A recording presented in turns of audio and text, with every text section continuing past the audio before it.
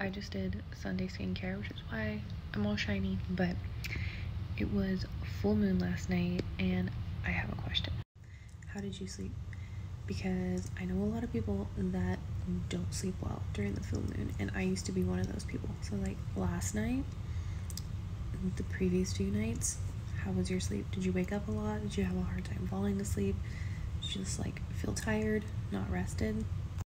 You guys know I talk a lot about parasite cleanses, but that is a major sign that you have parasites. And the reason why they give you really bad insomnia is because they are very active over the full moon, because parasites are, like mostly water. And so the full moon obviously has an effect on your body and like water in your body. And it also pulls them out because they breed, which is gross, but they're also feeding off of the serotonin in your body, so they're like decreasing all of those hormones that are helping me sleep.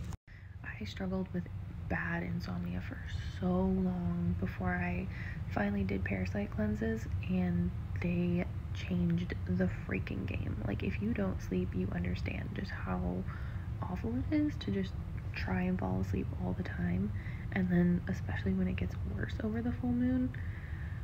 Insomnia is it's just the worst.